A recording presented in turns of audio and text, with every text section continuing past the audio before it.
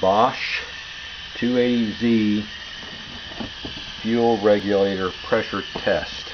Hope this thing doesn't shoot me.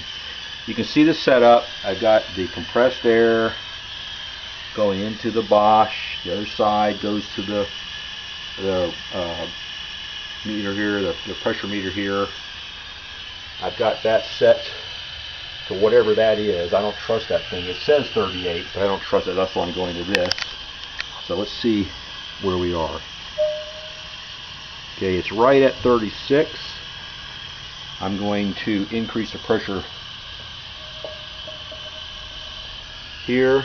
You see where I'm set there, about 30, well, whatever it says. I'm going to pump this up and see if it starts to bleed. It's letting air out there. So it's holding right exactly at 36. I don't know if you can see that or not. It's bleeding off here.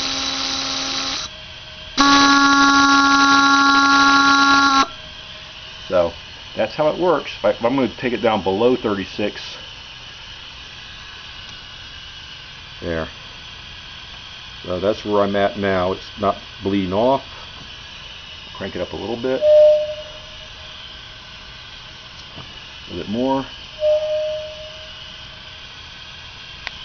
We're almost at 36, right about the same spot, so it should start bleeding off very soon. There it goes. Anyway, that's the test. Thanks for watching.